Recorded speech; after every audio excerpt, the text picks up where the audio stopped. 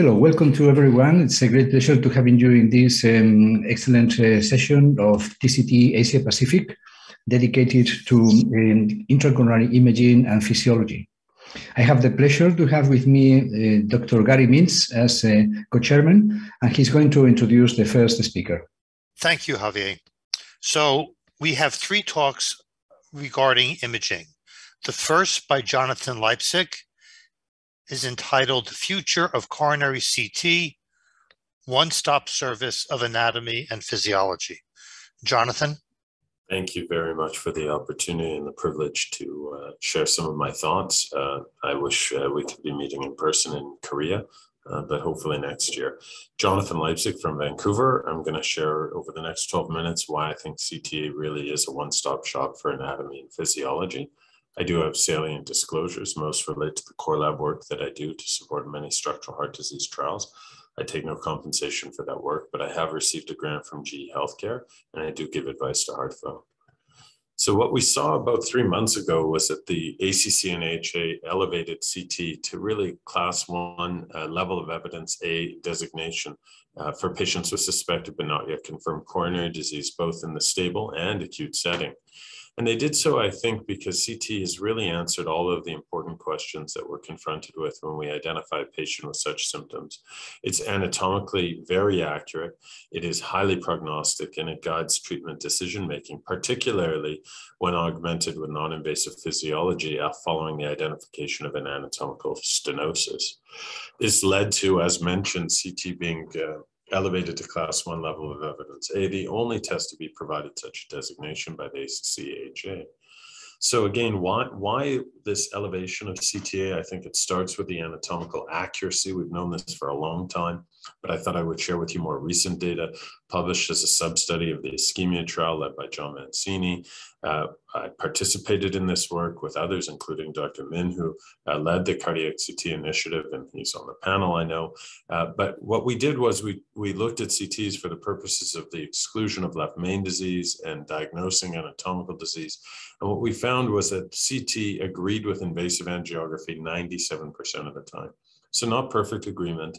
CT doesn't have the temporal resolution of cath, the spatial resolution of cath, but far and away, there's no tool that can remotely, non-invasively come close to that degree of agreement with quantitative catheter angiography. In addition, we've seen recent data building on the many publications in the last 15 years that have highlighted that not only is CT prognostically powerful, but the prognostic utility of CT extends well beyond that of traditional stress testing. These are data from the ischemia trial published by Harmony Reynolds, highlighting that the extent and severity of anatomical disease by CT exhibited a close dose-response relationship with mortality. On the other hand, the extent and severity of the stress testing abnormality exhibited no relationship with incident mortality. So the warranty of a negative CT is much longer. The negative likelihood of having an event in the setting of a truly normal CT is much more powerful than a normal SPECT. And finally, we know that the severity of the disease exhibits a very close relationship with incident risk, not only major adverse cardiovascular events, but even mortality. Now, CT provides us much more than just simply being able to identify the presence of stenosis, but rather provides us an understanding of the extent and severity of atherosclerosis. We've seen from the SCCT guidance that even in clinical practice without more elaborate tools, we can provide a measure of atherosclerotic burden by way of the number of segments of stenosis, the morphology of the plaque, the presence or absence of positive remodeling and spotty calcium, and so on. These tools have allowed us to inform clinical decision-making in a rich way through visual interpretation. And this visual interpretation will be also integrated more routinely in the interpretation of coronary CT with the adoption and the iteration of the CAD-RADS document. Now, the focus on atherosclerosis and atherosclerosis characterization is a really important one, but it is also important to reflect that the current evidence would suggest even crude measures from CT, such as the calcium score, is a powerful prognosticator as it relates to downstream risk. That the calcium score here in the West Danish Heart Registry, available even from a non-contrast CT, provides a reasonable assessment to the totality of plaque and allows you to really understand patient-specific risk. Now, for over a decade, we've seen a lot of interest in the ability to characterize plaque beyond just the presence or absence or the number of segments. These are data from Sadako Motoyama and Jagan Arula, published now 13 years ago, highlighting that positive remodeling and low-density plaque may in fact be predictive over and above the total plaque burden or over and above stenosis as it relates to risk. Unfortunately, while this is certainly of interest and the field continues to explore the opportunities to identify at-risk plaque, what we've seen fairly consistently from the ICONIC registry led in Korea by Hyuk-jae Chang, and then additional work over the years, that the totality of plaque is probably the more powerful predictor or the most powerful predictor of incident events. We saw that recently presented by Harmony Reynolds at the American Heart Association, that total calcified plaque volume was really the only predictor of events. And in fact, that probably explains why the calcium score is a powerful predictor from the West Danish Heart Registry. So while there's a great deal of interest and excitement about plaque characterization, I think one of the real opportunities of CT is to simply visually identify the extent and severity and quantify plaque based on the number of segments of involvement or the calcium score, which provides incremental risk prediction beyond stenosis alone.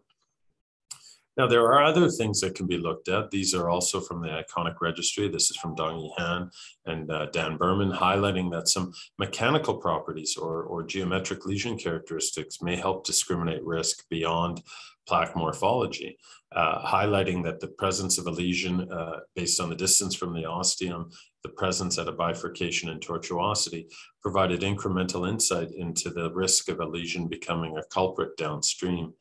Very basic and anatomical measures, but important insight into the interplay between plaque morphology, but also mechanical properties that may be driving risk. Similarly, we saw elegant work from Professor Koo now a couple of years ago from the EMERALD-1 study, which is being iterated with EMERALD-2, highlighting that beyond these geometric lesion characteristics, using computational fluid dynamics, one can help identify measures such as translesional pressure loss and so-called delta FFR that may provide incremental value in discriminating lesions that may become culprit lesions downstream in patients at risk of myocardial infarction. In this study, Professor Koo highlighted that a delta FFR of 0.12 was a strong predictor of incident myocardial infarction. So much to be done, much as it relates to opportunity, as it relates to not only the identification of plaque, but also the characterization and quantification of plaque, as well as the integration of novel measures such as geometric lesion characteristics and pressure measurements.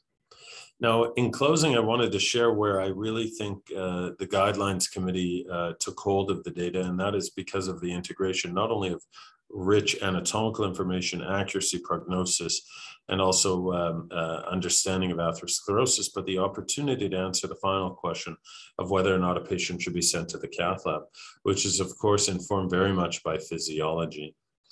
About 12 years ago, we know that this tool became clinically available or first introduced and was being validated with the accuracy studies, again, very much led in Korea at the time by Professor Koo with the Discover Flow study. But over the last 10, 12 years, we've seen real maturation of the technology where it's now highly robust and being used routinely in clinical practice without the administration of adenosine and without a change in protocol.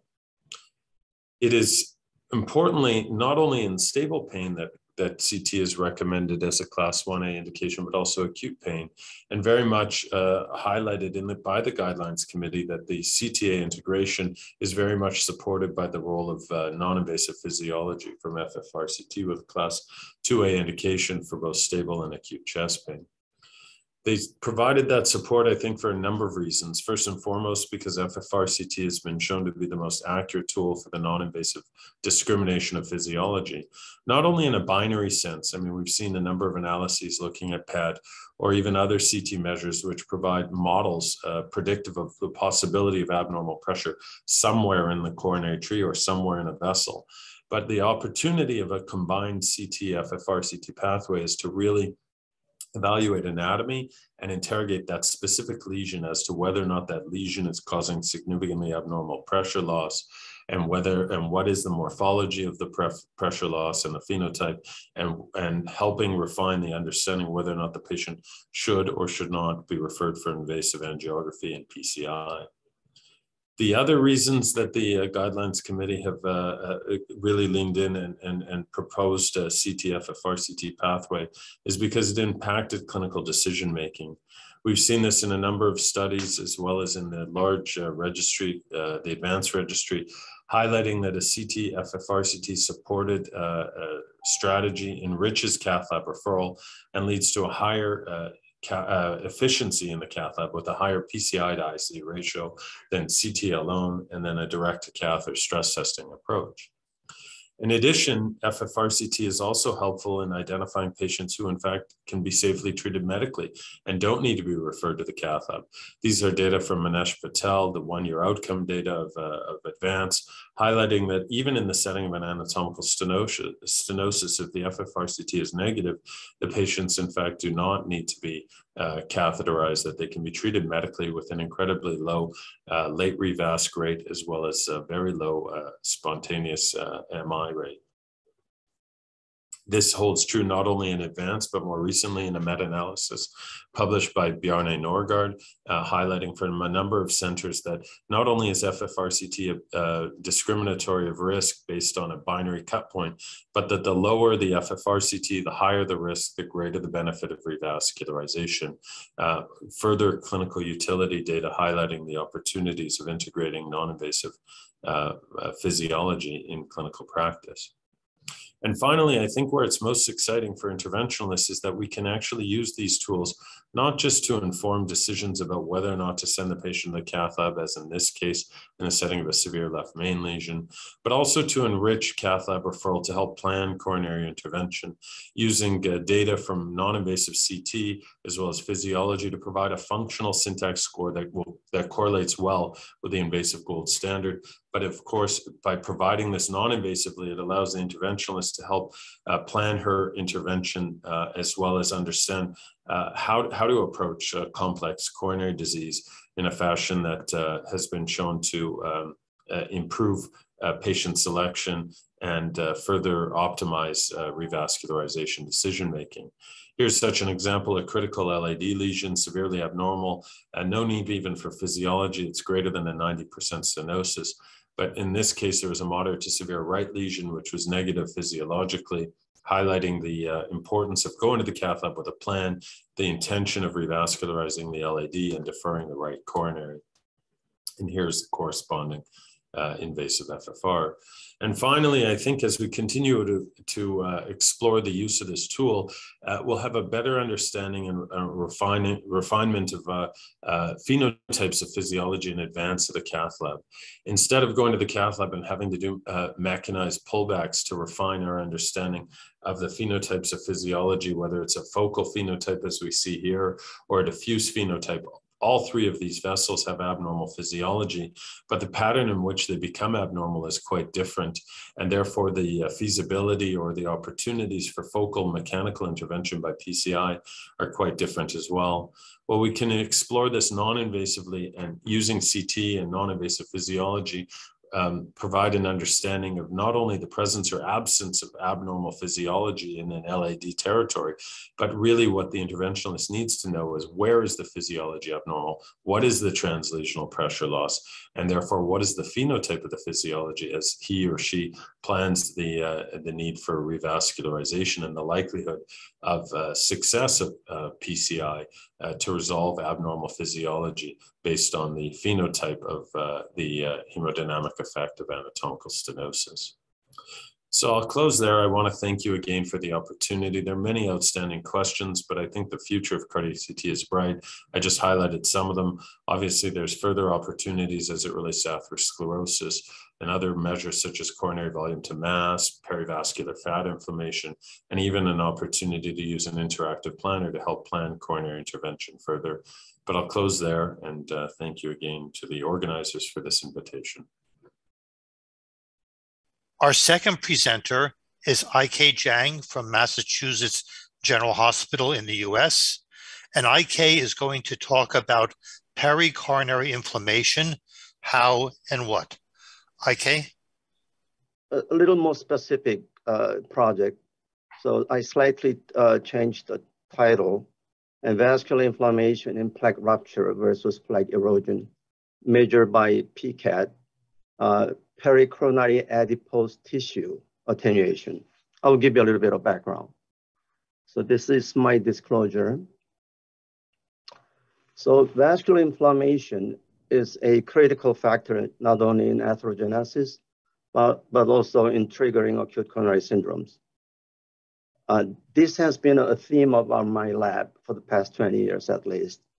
Systemic inflammation markers such as hsCRP, IL-6, and others lack specificity for coronary vascular inflammation. And recently, a novel non-invasive marker of vascular inflammation measured by PCAT attenuation using coronary CTA has been developed.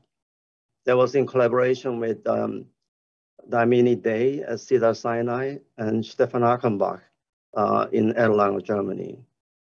And most of you may not know, but Stefan was a fellow here at MGH a number of years ago.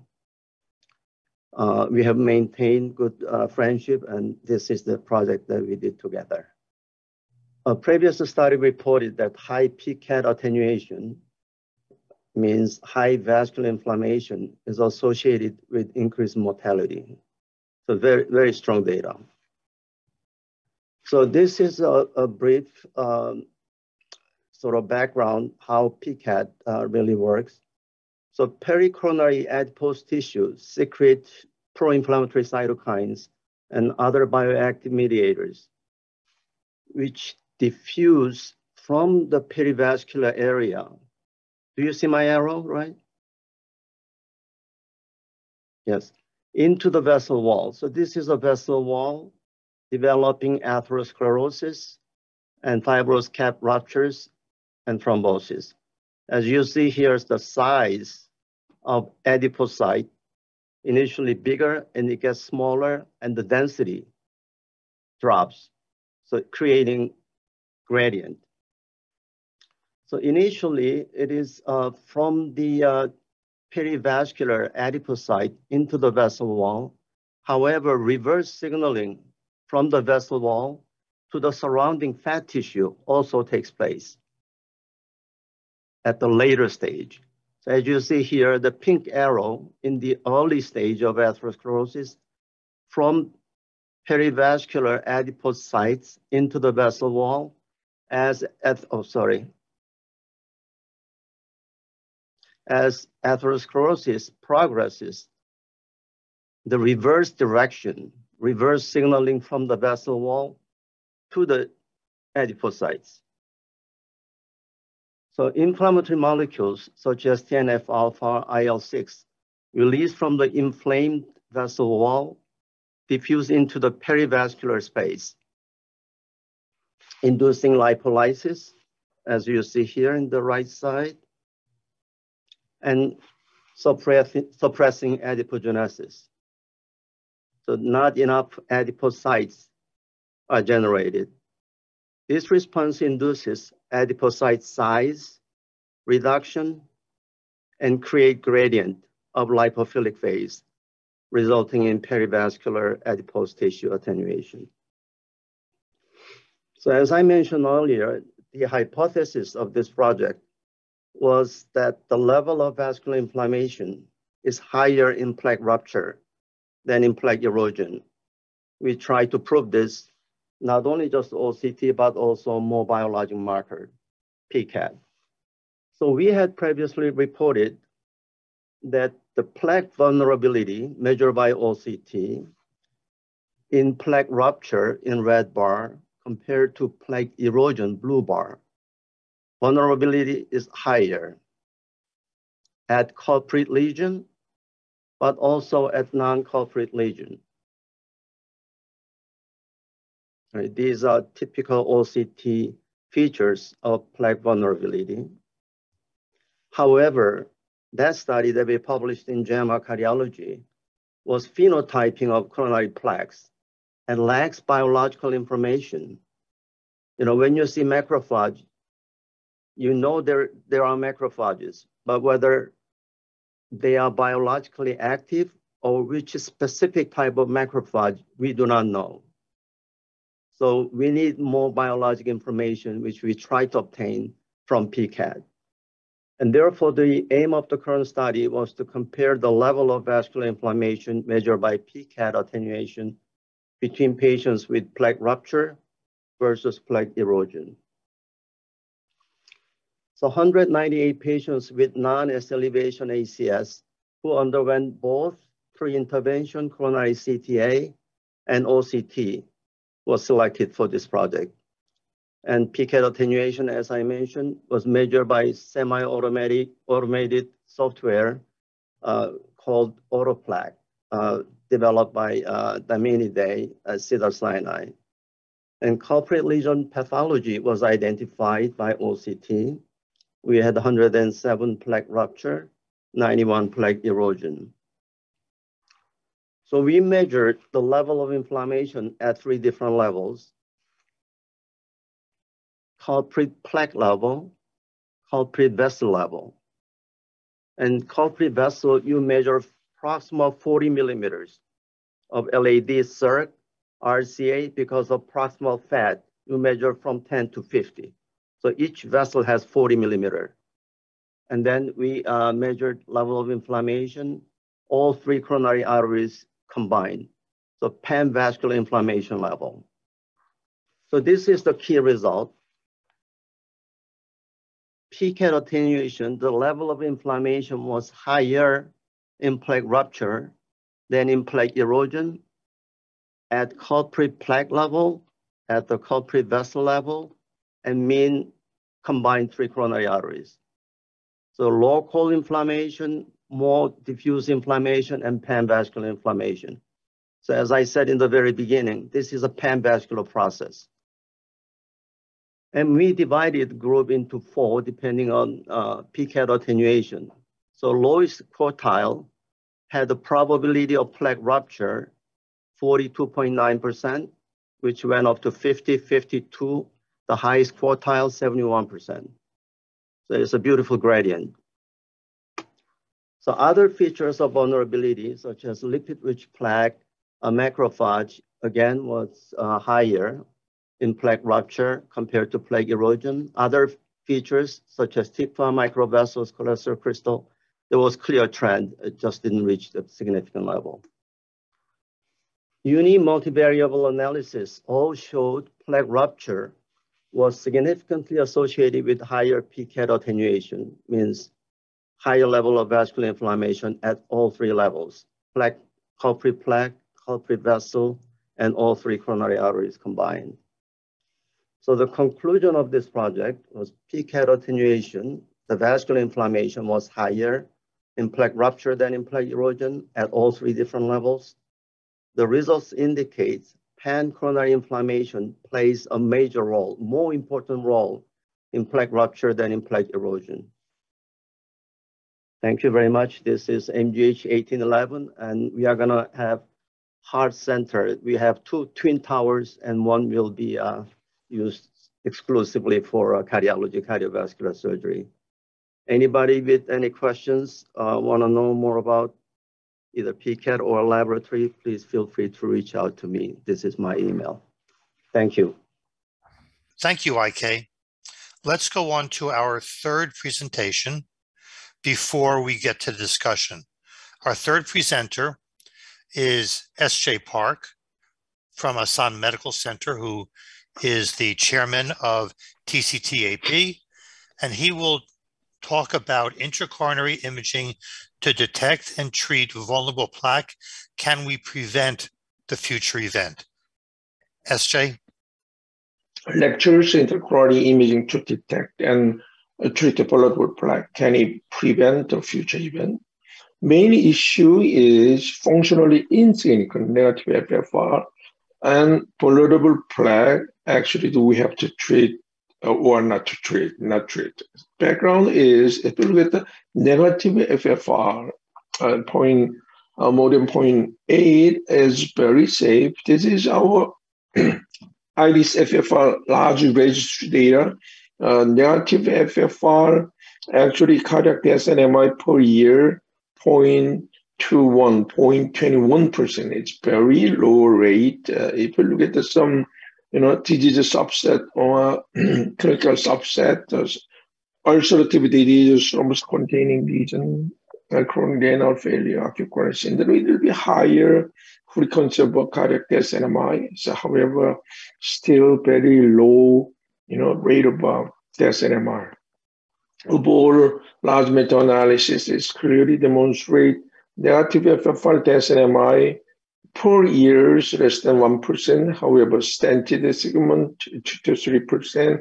Untreated positive FFR is 5 to 10%, relatively very high death and MI. And so negative FFR is usually unsafe. That is rule.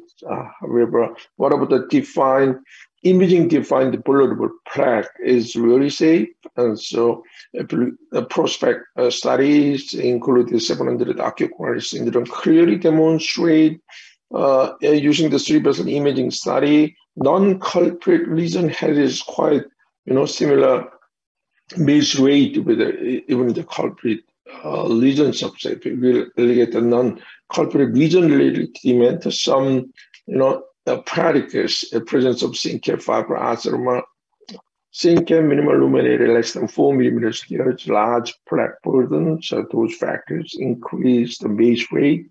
If we combine the three factors, large plaque burdens, smaller minimal lumen area, presence of a syncap, the base rate almost 17%, very high. So independent predictor defined by VHR, vulnerable plaque, the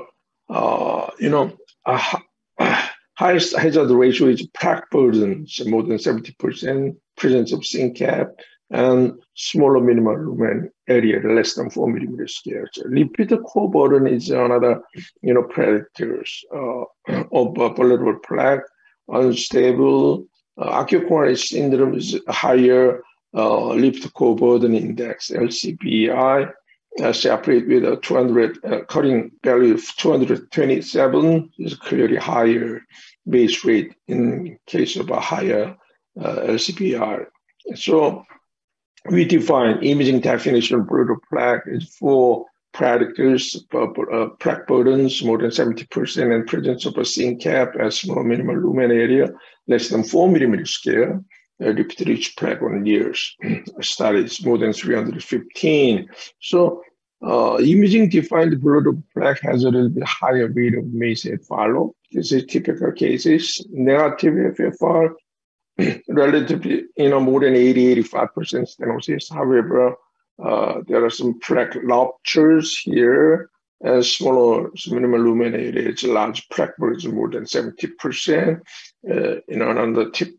Another imaging by OCT VHRs, their scans higher LCBI.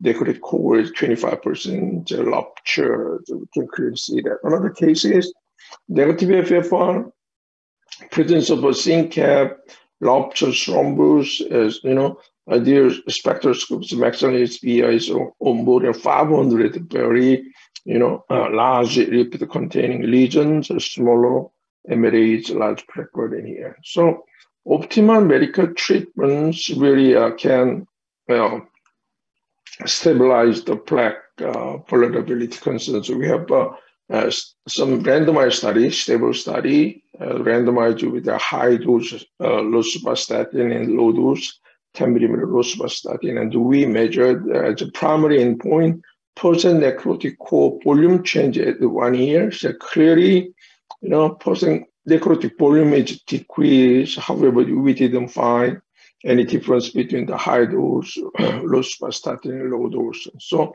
anyway, medical treatment with a low statin can make a plaque regression and stabilization at 1 year. And question 3, really PCI using the BBS water-reducing stent stabilize the plaque vulnerability concerns. Everolimus induced a less neointima hyperplasia in case of syncytial compared with the other, metallic polymer strut. Everolimus is just relatively less intima hyperplasia. PBS suggests the plaque stabilization and the lumen enlargement. If you look at compared with the optimal medical treatment, that PBS stabilized plaque, decreased plaque. Only difference is a decreased lumens. However, in case of PBS, actually increases lumen. That was the background of the study. So recently published prospect observed randomized studies. They include more than 65% plaque burdens, more than one non-fluorescent non-complete lesions, randomized with observed PCI and medical treatment alone.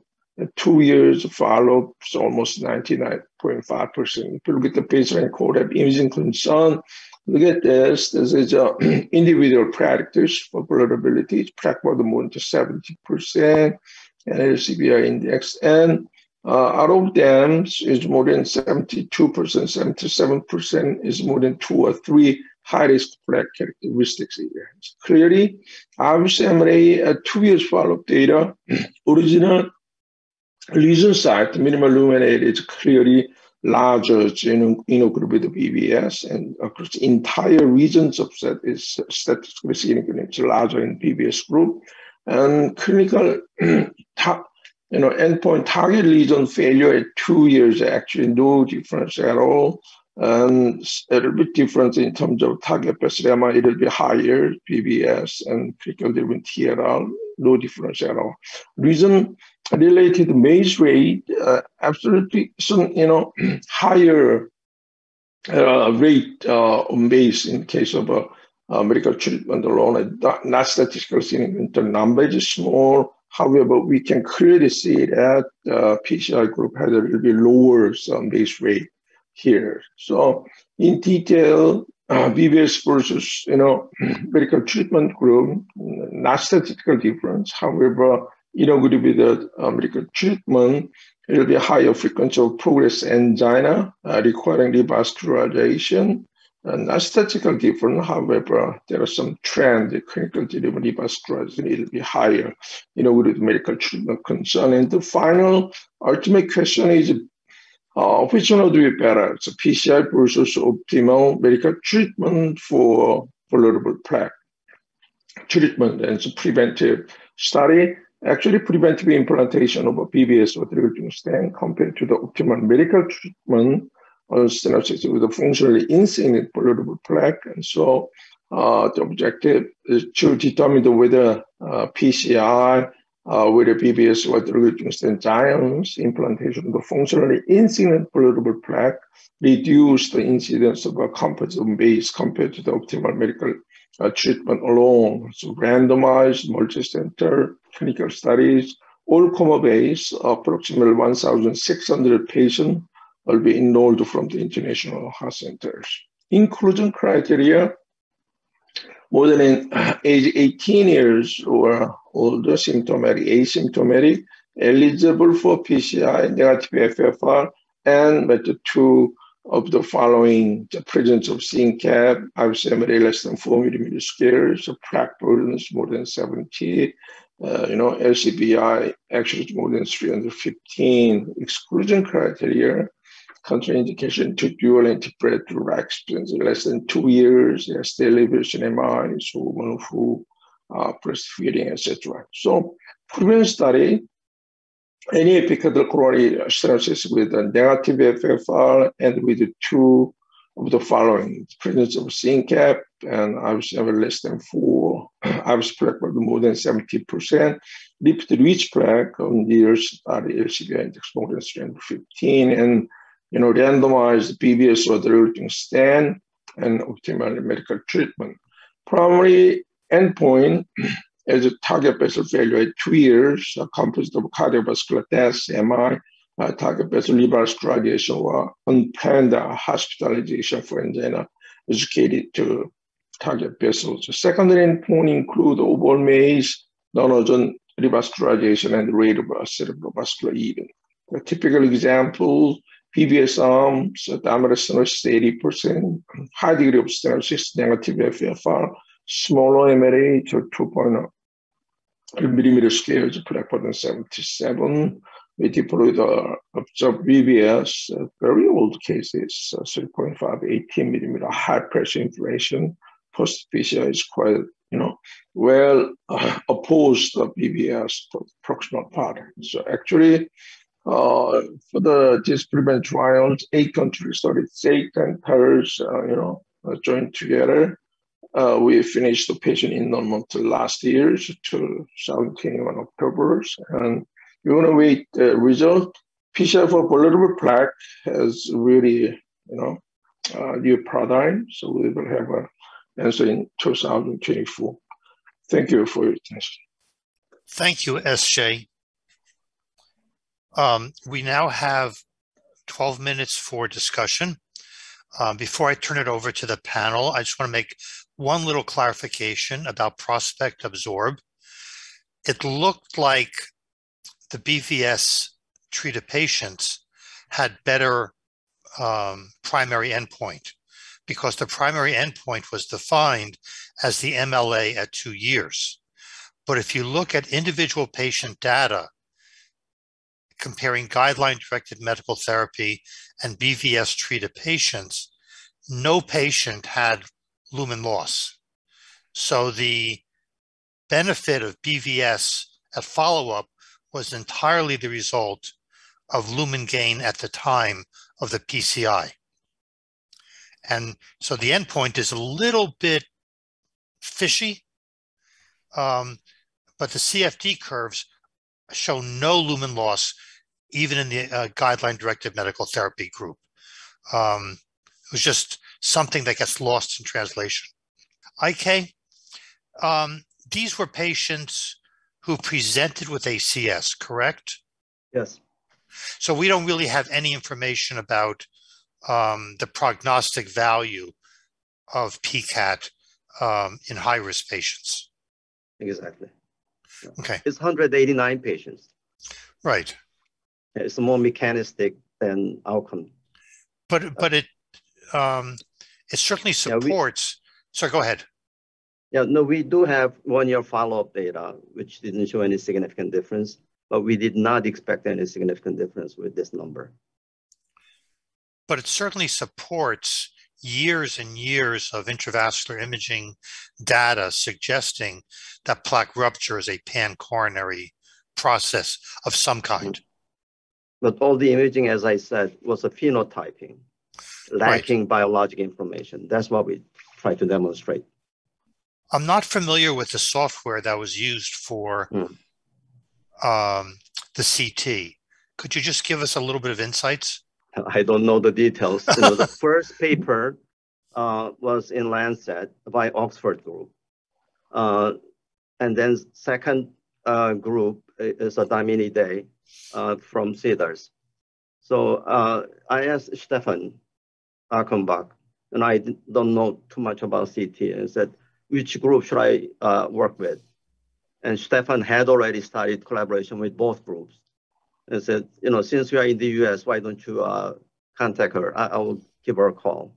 So that's how I started. It's a 3-dimensional vascular inflammation information. Obviously, the algorithm is patented. She's not willing to disclose all the details, and I don't have enough knowledge to understand. But we have another project, similar theme, vascular inflammation level. It fits perfect to our hypothesis. So I think it really does work.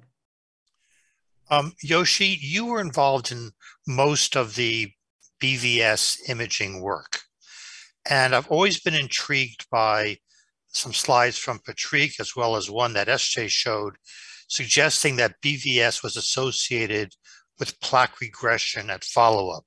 But I've never seen that data actually published. And I reviewed a manuscript recently, 5-year follow-up after BVS, where there was no return to normal physiology of the BVS treated segment. So is that data really correct, or are those just individual cases? So I think the majority of the positive data of the absorb was made in the first human trials, like a cohort A study, 30 patients, and cohort B studies, 101 patients. And in those patients, I must say that it is a simple lesion, and probably the implantation was quite well done in terms of the they do the OCT or the IVAS at follow-up, and in those selected population, we see that really the late lumen enlargement, especially in the cohort A. I think Evelyn was also the part of this first observation. And also for the cohort B, in some of the patients, we see the real lumen enlargement. But unfortunately, the following subsequent data did not confirm the initial findings. In terms of, after the BBS, the lumen enlargement, personally already that one is, however, in terms of a functional concept, even, after any regenerate endotheliums, even after the BBS or the other, then I think it's in the basic research concern, very old data, however, clearly could not demonstrate a normalized, endocellular function. So I just expect the, bigger lumen after the BBS, however, functionally, recovery to the normal, endocellular functions, I don't believe too much. What about the Onuma about that? Yes, yeah, I totally agree. And in the preclinical studies, what we have seen is initially the polymer is covered by some neointimal tissue, and after the 3 years, it getting replaced by the proteoglycan, and the space occupied by the polymer is really gradually assimilated with the fibrous tissue. And at that moment, there was some kind of the reduction of the strut part. So that could be also the reason for the in some cases we see the late lumen enlargement. But also other evidences from the era of the balloon angioplasty. And also I want to maybe ask some of the colleagues from the Asia, that's now the drug-coated balloon is also very popular in Asian country. And some of the OCT findings show that there is also a late lumen enlargement after the drug-coated balloon. So it might be some kind of a reaction to the initial vessel damage, and also the freeing from the cages and the vessel nature, or the healing process really taking care of the enlargement. But yeah, if I can just jump in, if we go way, way back to the 1990s, we did a study called the SURE study in Kokura, Japan. And we did IVUS pre-intervention, post-intervention, 1 day, 1 month, and 6 months, and after either DCA or balloon angioplasty, roughly 50-50. The vessel grows in the first month, and the lumen enlarges in the first month in non-stented lesions. It's almost a universal finding. And then it shrinks later on. So what seems to be happening with the drug-coated balloon is it's maintaining that early lumen enlargement, and it prevents the late negative remodeling. I'm always curious about these studies we did 30 years ago and how they sometimes can be resurrected to explain some of the findings. But SJ, the paper that I reviewed after BVS showed no return to normal endothelial function 5 years later. It was a observational study in one of the European countries. So you published with Takashi Kubo a number of years ago in JAG. This atherosclerosis is a dynamic process.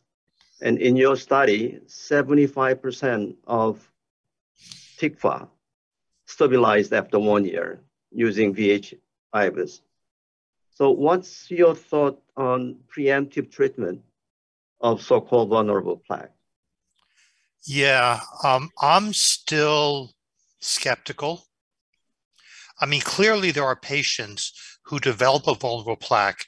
The vulnerable plaque ruptures, thromboses, and they have a bad event. There's no question about that. The question is, what percentage of patients fall into that category and whether we can identify that particular subgroup.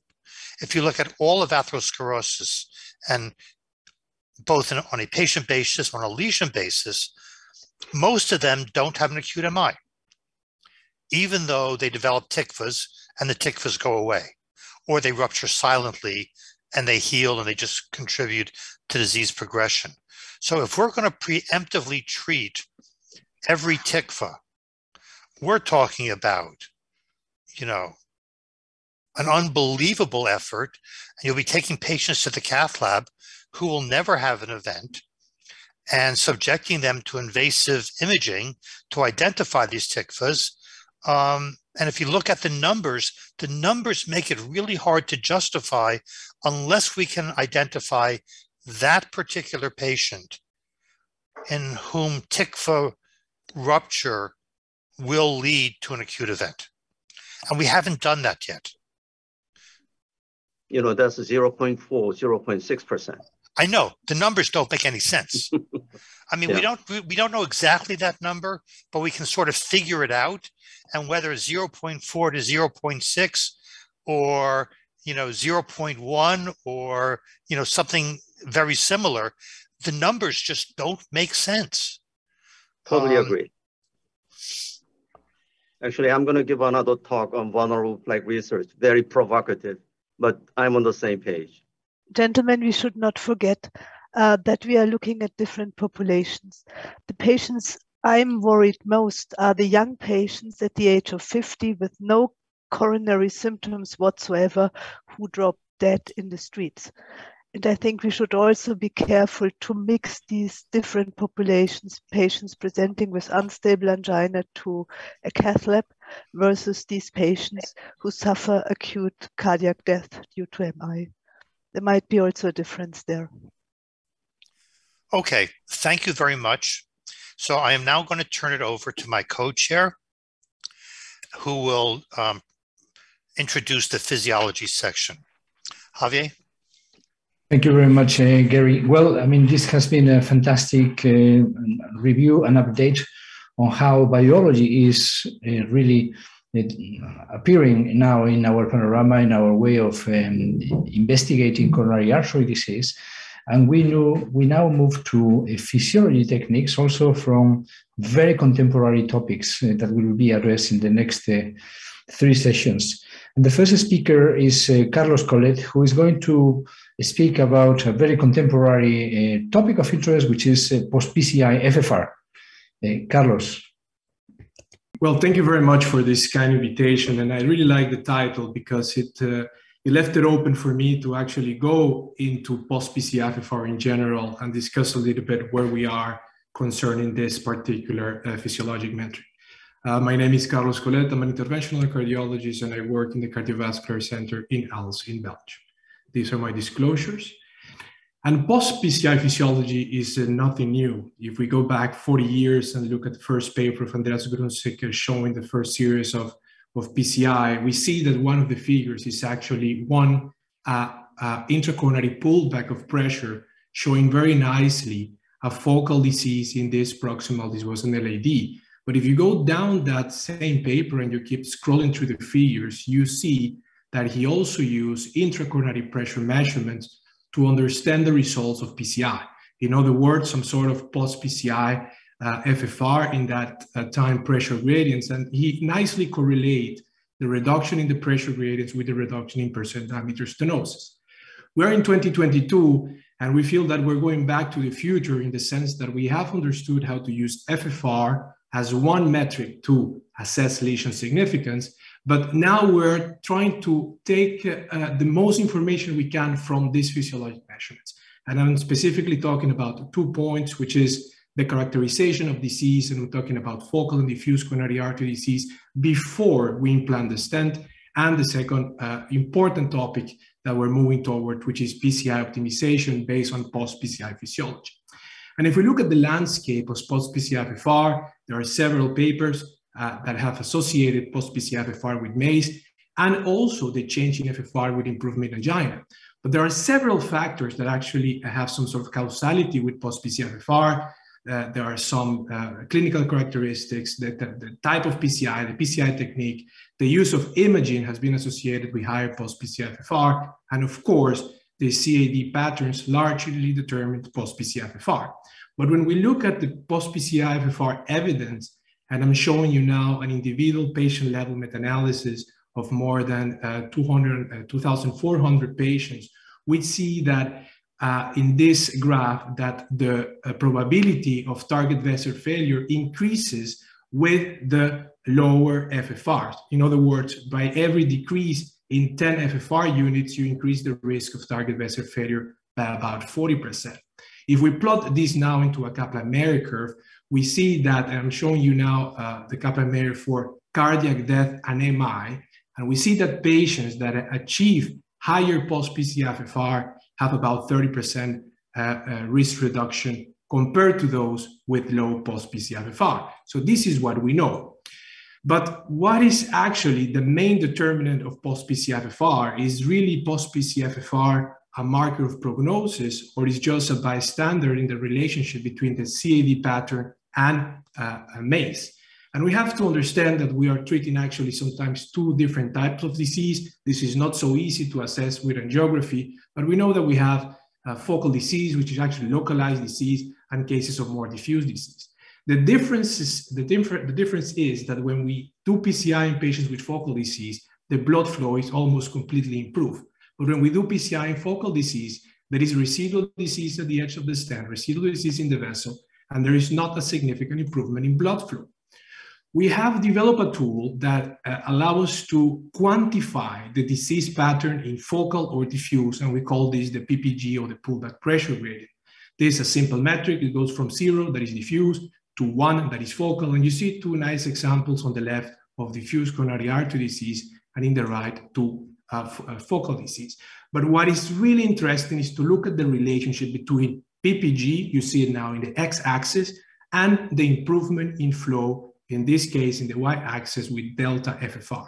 And you see immediately that patients with focal disease have significantly higher improvement in flow, or in delta FFR, compared to those with diffuse disease.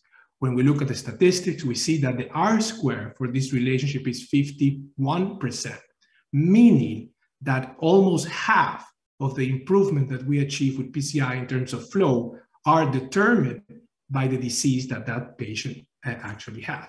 So if we keep looking into this relationship, we now also have identified that there is a confounding factor of the vessel type, in the sense that the LAD appears to behave differently from non-LADs what concerns the predicted capacity of post-PCI FFR for MACE. I'll show you the data. This is the same meta-analysis. In this case, more than 3,000 post-PCI FFR measurements, and I want to bring your attention to the panel B, where the FFR that is in red post-PCI is significantly lower than the post-PCI FFR in the CIRC or in the right coronary artery. We have quantified this difference. This is a mean difference of post-PCI FFR between LADs and non-LADs, and this is about 0.06 unit less in the LAD compared to non-LADs.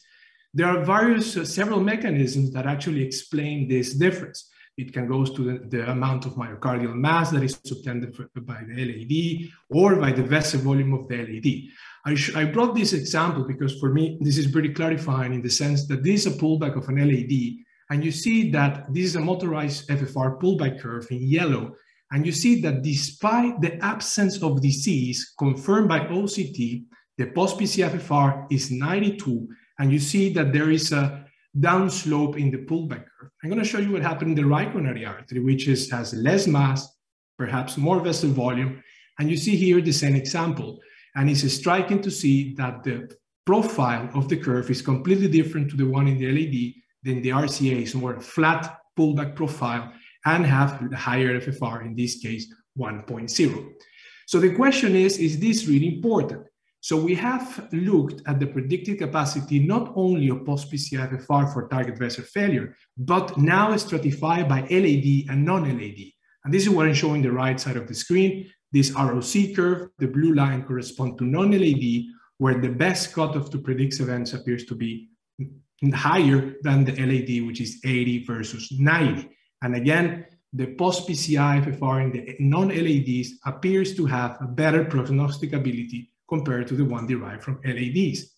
When we use this differential cutoff, 80 for LADs and 90 for non-LADs, and we use this value to segregate patients according to the post-PCI-FFR results, this is what we found.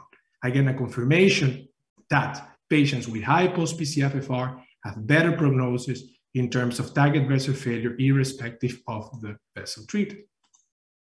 Now, post-PCI-FFR is an heterogeneous entity. You can have post-PCI-FFR that is low because there is an in-stent focal gradient, a gradient outside the stent, or a diffuse gradient along the vessels. And these three entities have different therapeutic implications.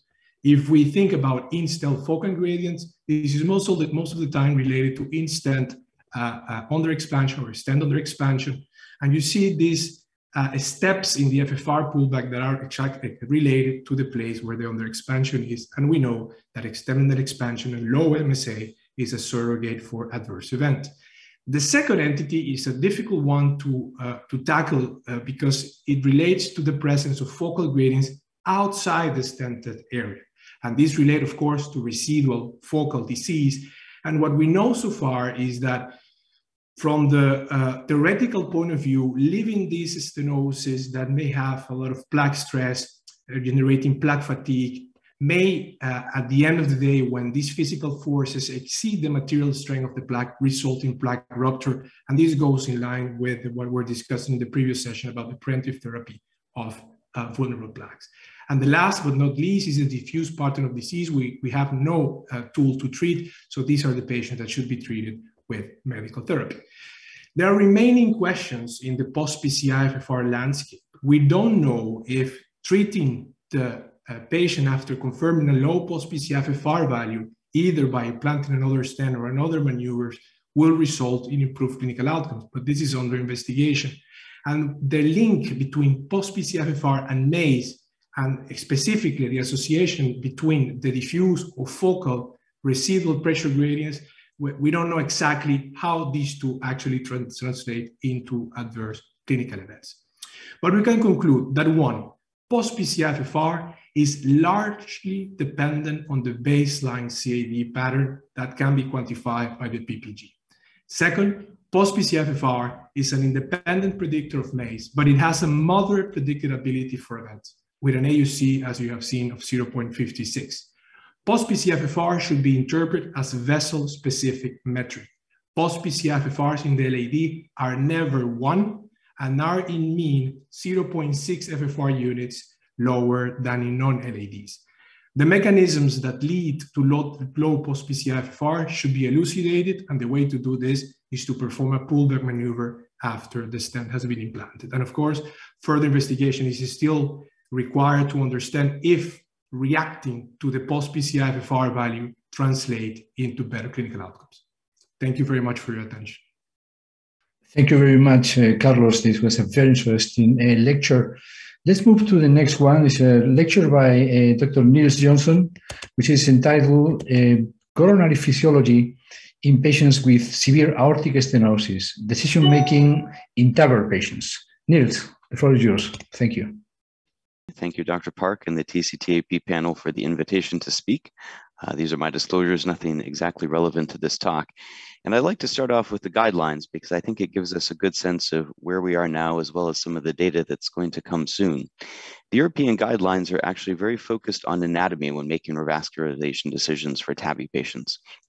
You can see that they recommend using percent diameter stenosis and explicitly make the comment that FFR has not been validated in patients with AS, although they highlight that several ongoing randomized trials will be coming soon to give more insight. In contrast, the American guidelines are a little bit more flexible. You can see that they recommend not only percent diameter stenosis, but also allow for both resting and hyperemic physiology, which they say is safe and feasible in patients who have severe AS. You notice a commonality to both of them is that they really want to focus on very proximal lesions, and that they give the data a class 2A recommendation and a level of evidence C, so fairly modest and something that will be improved in the coming years. And the reason for that is that there are several ongoing randomized trials really looking at every one of the three treatment strategies. Do we just conservatively treat these lesions with medical therapy? Do we use anatomy, or do we use physiology? And in the last several months, we've seen the publication of the activation study, which was a trial comparing percent diameter stenosis against conservative treatment for patients who are undergoing TAVI. Now you'll see that the primary endpoint of death and hospitalization was no different after 1 year. But on the other side, because patients who underwent PCI had higher rates of DAPT use, there was increased risk of bleeding. However, the drawback to the study is that the vast majority, almost 70% of patients, had no angina. And so therefore, a little bit of question of were they too asymptomatic to really benefit from PCI? You can see that in general, these lesions treated were in the LAD and were relatively short segment and high percent diameter stenosis beforehand.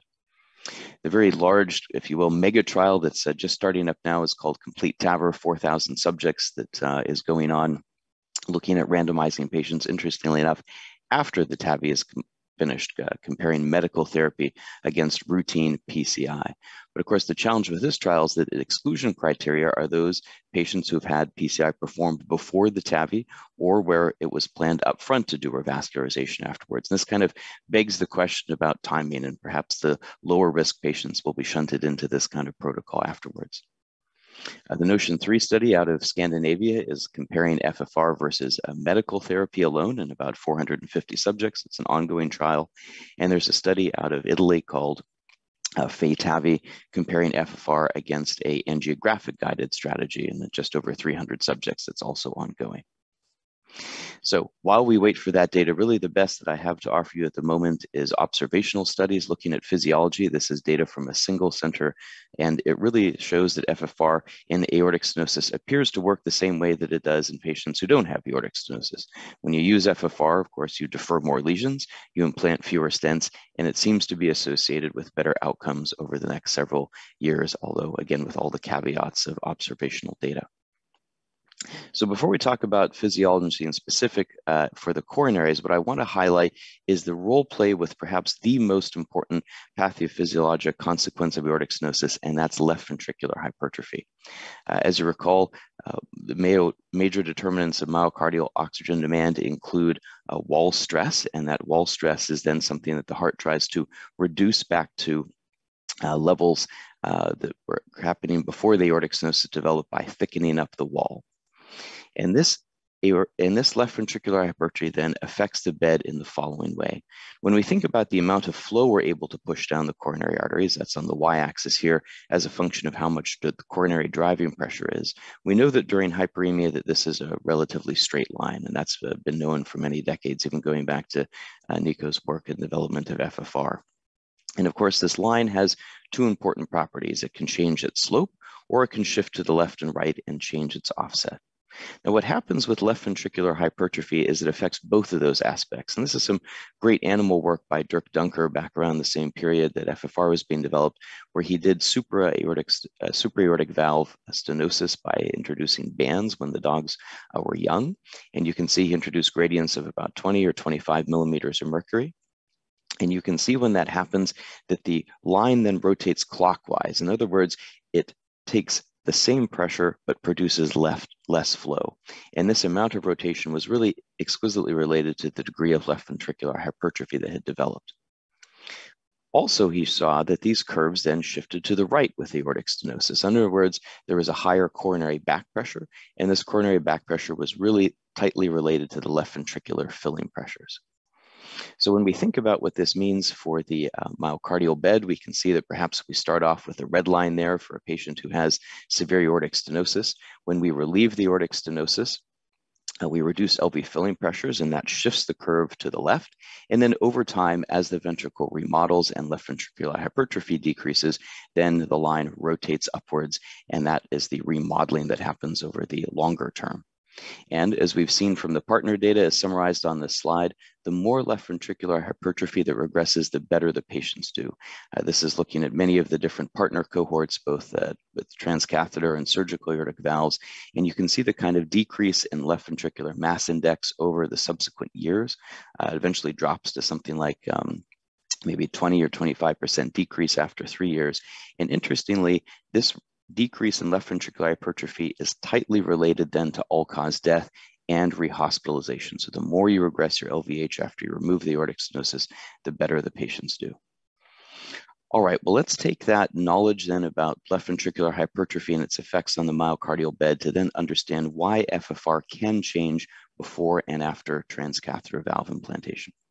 These are some dramatic examples from the group in Italy looking at FFR in different vessels measured both before and after TAVI.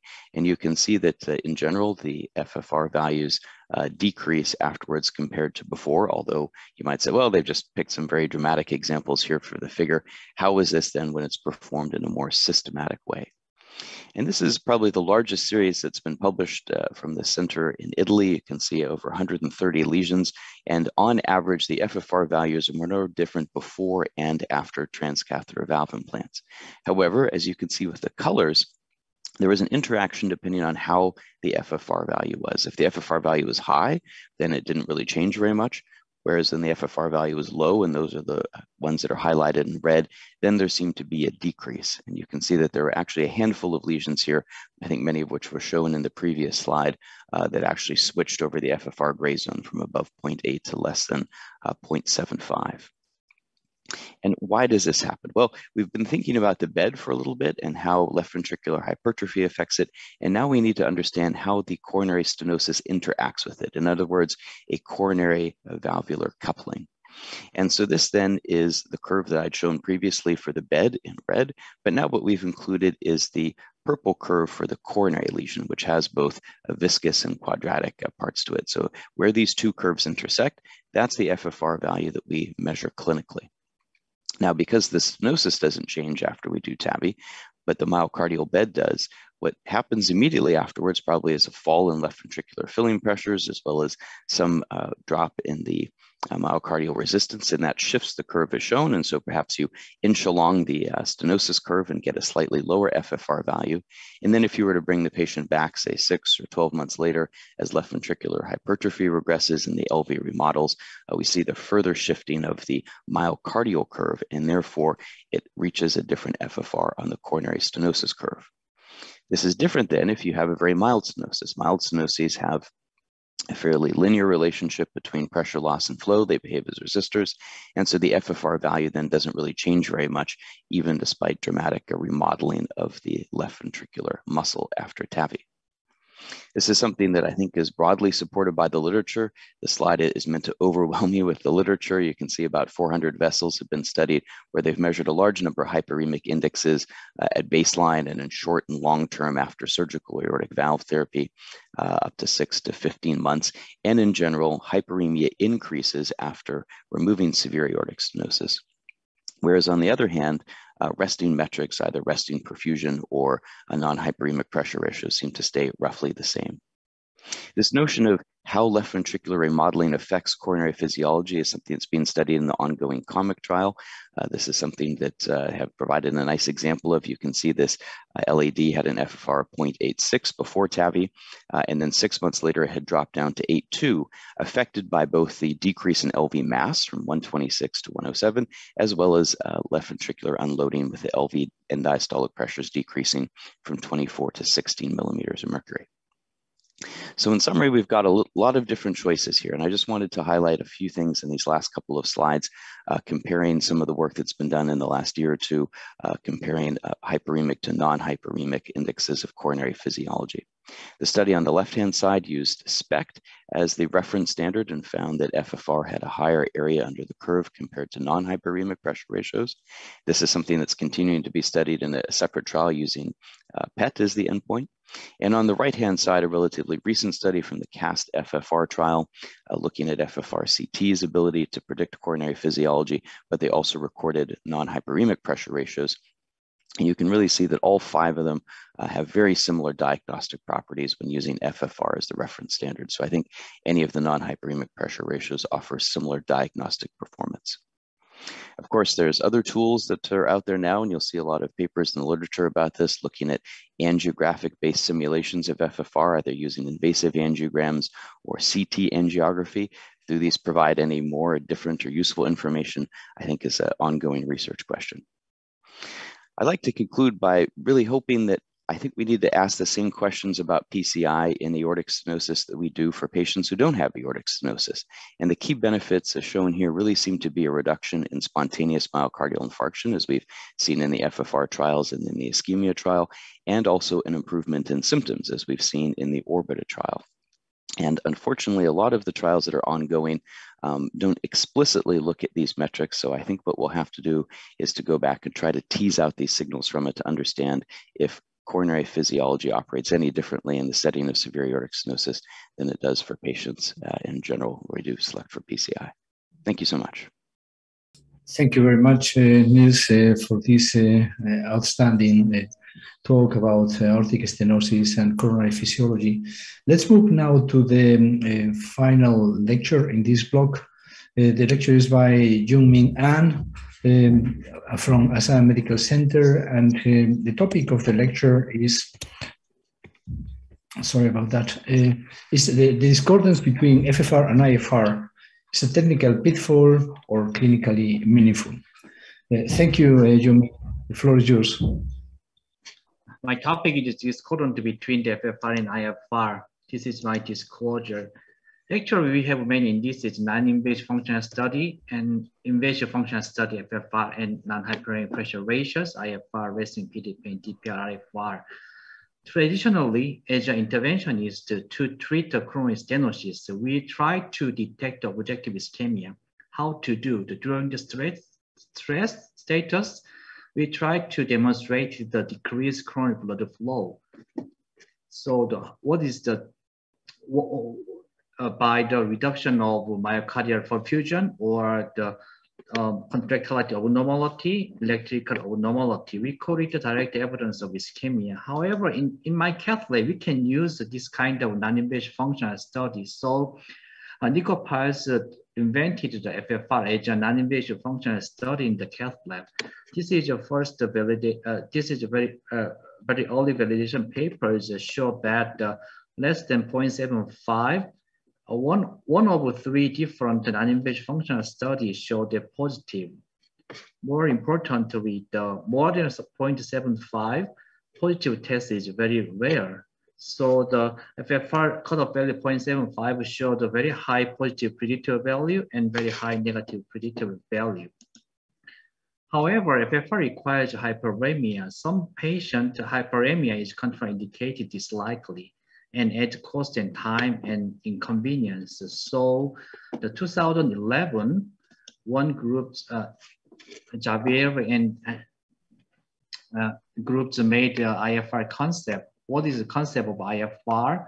During resting status, they defined the wave-free period.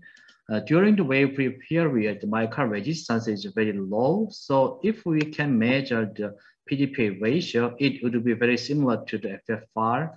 So based on the ROC curve analysis, the IFR cutoff value of 0.89 is the best predictive value to predict the FFR value of 0.80.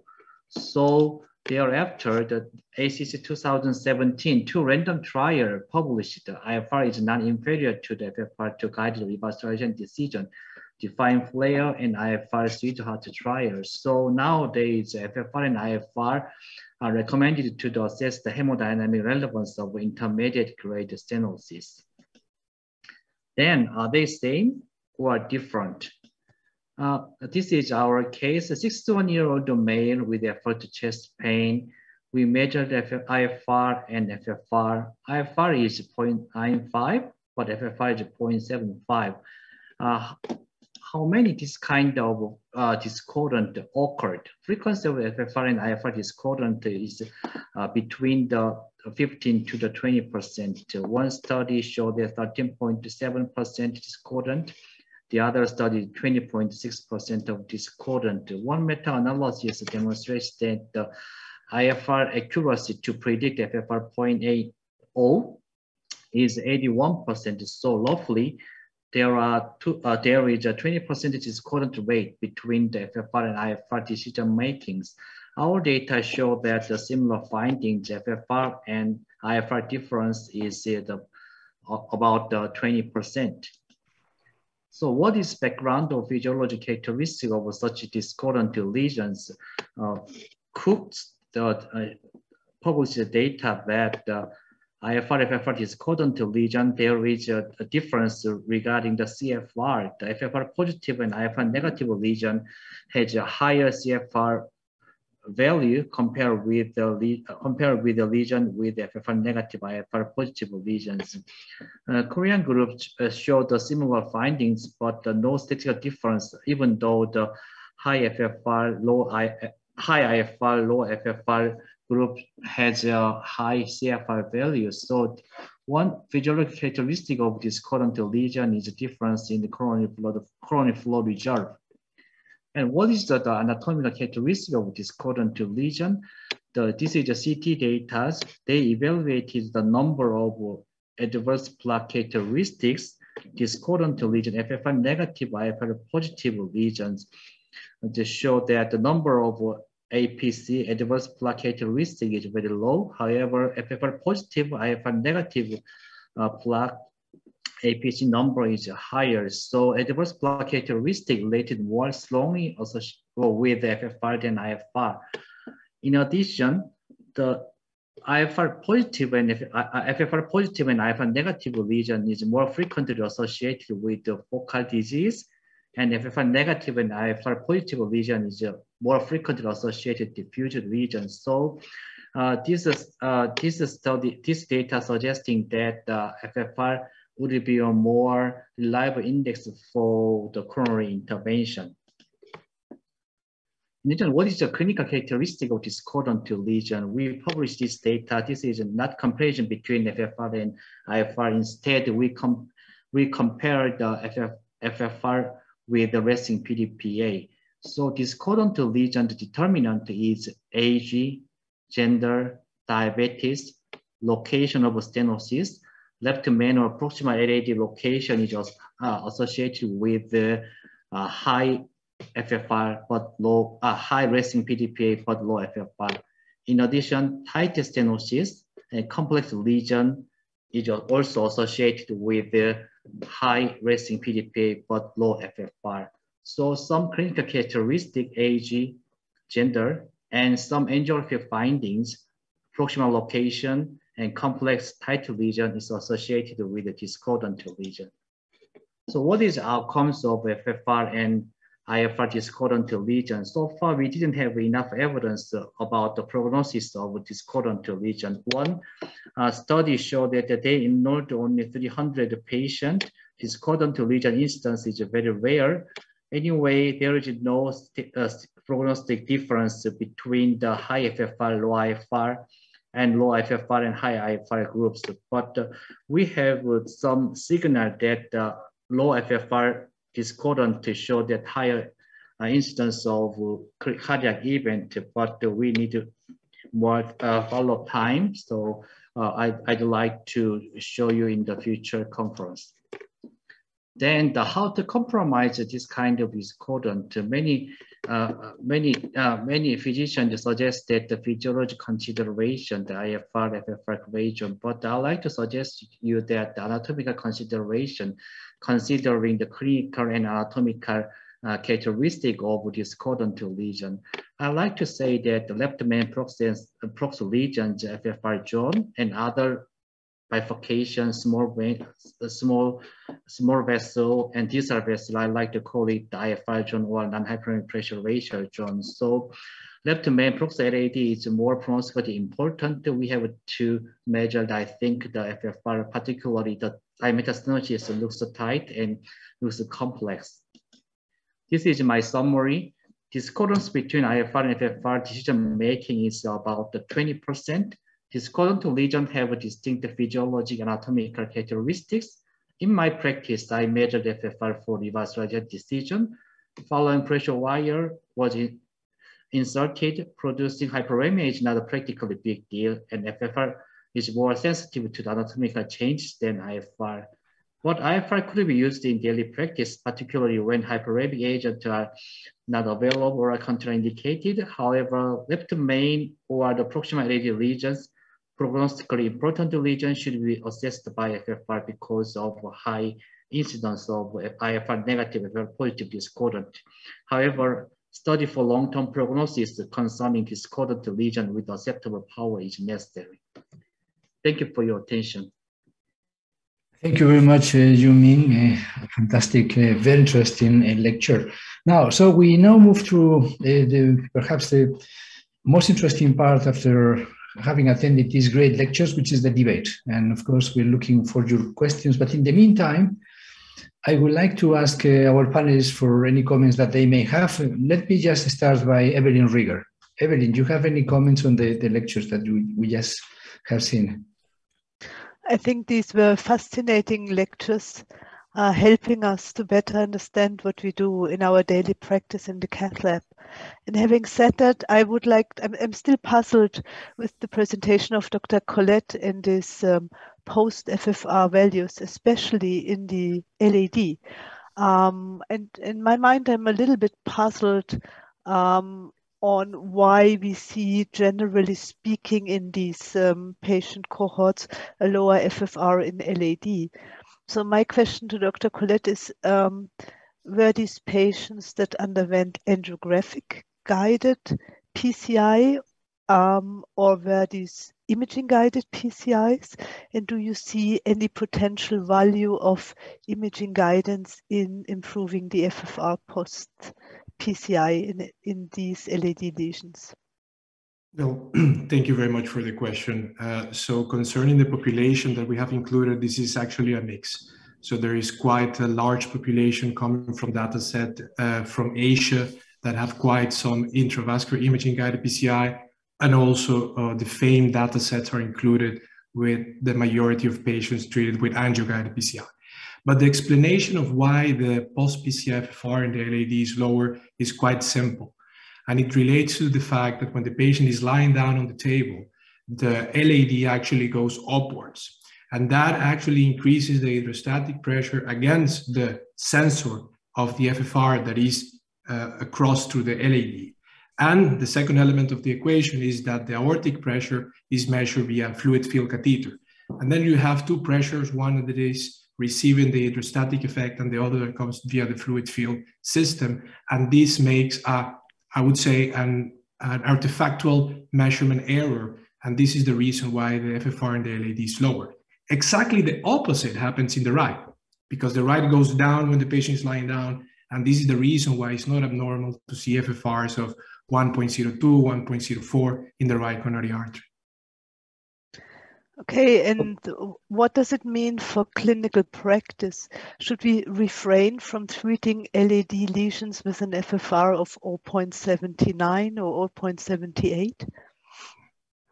That is a great question. And when we look at these data, of course, the first question was, how is the pre-PCI data looking? And we look at the data and it appears that the effect of this stenosis is relatively important in the sense that the pre-PCI FFR in this cohort is the same in the three vessels. So we are now confident that this effect that we see is more visible when the epicardial resistance has been removed by the PCI. So no difference in pre-PCI FFR whatsoever, but yes, difference in the post-PCI FFR. Carlos, obviously one of the studies that we had last year, the Target FFR, provided one of the first prospective insights on the possibility of performing optimization of PCI based on FFR. And I don't know, I would like to hear about your comments about the results. I think that many people felt that they were a bit discouraging in the sense that the optimization was, perhaps to put it in the best possible way, modest. Can you elaborate about the obstacles, the difficulties of performing PCI optimization based on the information that you obtain with longitudinal vessel analysis? That's a great question, Javier. And we have looked at the data of Target FFR in detail, pullback by pullback. And what I can tell you is that first, the Target protocol consisted on a post-PCI FFR pullback after, of course, the procedure has been declared optimal. And this is when actually the randomization starts. And they have performed additional PCIs or post-dilatation based on the presence of residual focal gradients. What I can tell you, Javier, that the whole result of Target is driven by the amount of diffuse disease that was included at the beginning. So we have performed what we call the PPG target analysis, and there is a significant interaction between the baseline pattern of disease being focal or diffuse and the randomization arm for the outcome of post-PCI FFR. In other words, the patients with focal disease really got high post-PCI FFR, whereas the physiological optimization had almost no effect in patients with diffuse disease. And in some ways, the implication of that is interesting. What it means is that the FFR after PCI is a little bit too late to start worrying about it. In fact, the time to worry about what you're going to end up with is before you start. And patients can't pick whether or not their disease is focal or diffuse. That's just how they show up.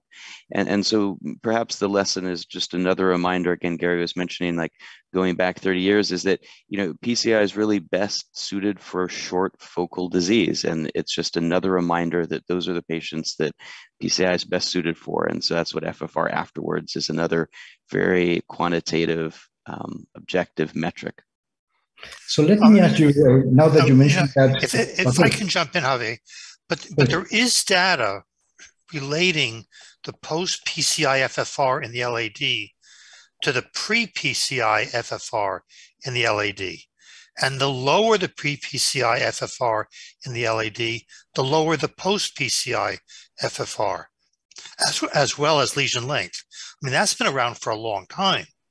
So, I mean, while I'm intrigued by your hydrostatic influence concepts, I think it's more than that. Javier, I'm sorry. No, that's perfect. Thank you very much for jumping in. I think it was very important. Just wanted to highlight that the point that Niels made probably is very important for the colleagues. We are perhaps moving to the point of simulating or predicting what will be the results of PCI from baseline interrogation of vessels, and then deciding whether it is worth, in some cases, performing PCI, and of course, knowing exactly which is the segment that you have to treat. And by doing so, as Neil was suggesting, probably is the best way to not arriving too late when perhaps, you know, geometric mismatch has had taken place and you have stented the wrong place or whatever. Niels, perhaps we should move to your presentation on aortic stenosis. I think it was, as always, very interesting, very nice. Let me ask you a practical question. You highlighted that probably the benefits of revascularization in patients with aortic stenosis, like in patients who have stable coronary artery disease, is the relief of symptoms. And therefore, perhaps there is less importance of treating stenosis in patients with aortic stenosis that have no symptoms. Can you comment in how, based on all that you shared with us, all the information that is available, how do you manage in clinical practice before a patient who has aortic stenosis and coronary artery disease? How all this has influenced your management of patients? I think that the same principles that I had before in a way still apply, and that's that vessels that have very little gradients, high FFRs, I don't treat them. I think that patients who have a lot of diffuse disease, again, I try to stay away from those ones. And if patients have few or no symptoms of angina, I really want to be careful before jumping in and treating them. And I would say that those guiding principles are ones that I still apply to the patient who has a severe aortic stenosis. And so it's very rare that we'll run into patients who we're considering for TAVI where it's a critical left main or a critical proximal lesion in the LAD or something like that. But those kind of cases, I must admit, I'm a little bit squeamish about. And so I try to do some kind of revascularization in them beforehand. But the vast majority then are patients where you probably think the symptoms are being driven by the valve. And it's, again, uncommon there to have very large focal gradients in the epicardial coronary arteries. And so I think that my concern for some of those trials that are ongoing, like COMPLETE, is that because they are taking patients after TAVI, probably the patients who have a lot of angina then are not going to go into that pool. So you'll end up with a very less symptomatic population, like activation enrolled. And then also at the end of the day afterwards, you'll end up doing PCI, and it probably won't provide too much benefit. And so I wonder if maybe we shouldn't go back to the drawing board a little bit and think about what kind of trials we need rather than the ones that have been started on this one. Let me ask Takashi. I see that Takashi is with us and to comment on this. Thank you. Yeah, I just want to ask about the very basic concept of FFR. FFR is calculate basically a PD minus PV over PA minus PV. But in our daily clinical practice, PV should be negligible, right? Because of the small. But in case with AES, as Neil said, the back pressure should be very high. So if we take into account the LV-EDP, if we measure FFR myo correctly based on the basic principle, I think the pre and post FFR measurement might not be so different. Do you have any experience of the measurement FFR taking into the LV-EDP, Niels?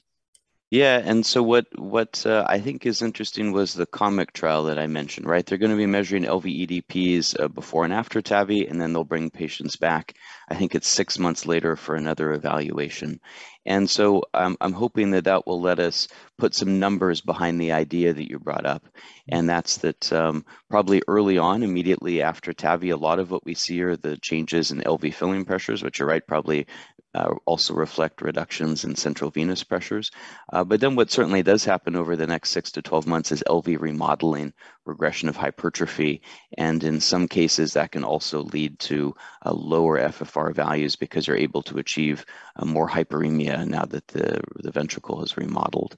It's interesting, though, that in general, these effects, we kind of obsess about them and that kind of thing, but they tend to be fairly modest, right? When you look at the absolute changes here, we're not talking about FFRs going from 0.9 to 0.6, right? These are often kind of 5 or 6 point changes, which often don't impact the clinical management because they're either on one side or the other side of the gray zone. Yeah, but Niels, the demand goes way down.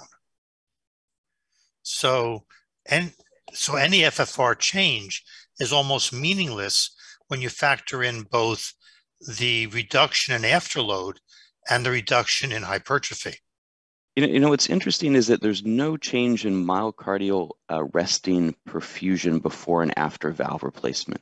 And what that suggests is that actually the left ventricular hypertrophy is able to completely compensate and renormalize myocardial oxygen consumption.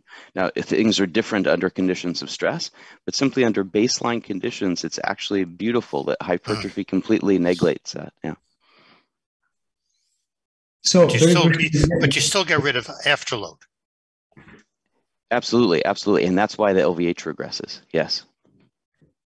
So let me ask just for the final questions. We are running out of time, but I don't want to miss the opportunity to ask Yoon-Myung Ahn about connecting his talk on the hyperemic resting indexes and the guidance of PCI, physiological guidance, in the sense that Carlos Collet explained. What are your thoughts? Any advantages of using non-hyperemic ratios for guidance of PCI over FFR, or are the same? Oh, Thank you very much. I think very important questions. So, as you mentioned in my slide, the FFR required hyperemia. So the patient sometimes complain of discomfort, and then and then at the cost. So in this regard, the non-hyperemic pressure ratio (IFR) would be very patient comfortable. So in addition, the two randomized trial demonstration that the IFR is non-inferior to the FFR regarding the revascularization decision making. So in practical meaning, in daily practices, the IFR we can use the IFR. In addition, which one would be better is not a good discussion. But if one physician is familiar with the one index, then it would be the good way to do the better PCI and better revascularization decision. Fantastic. Well, thank you very much to all for your lectures. Let me just hand it over to Gary Mitz, so he just makes the final wrap up of the session. Thank you. First, I want to thank S.J. Park and his colleagues for organizing TCTAP every year and for setting up this virtual session.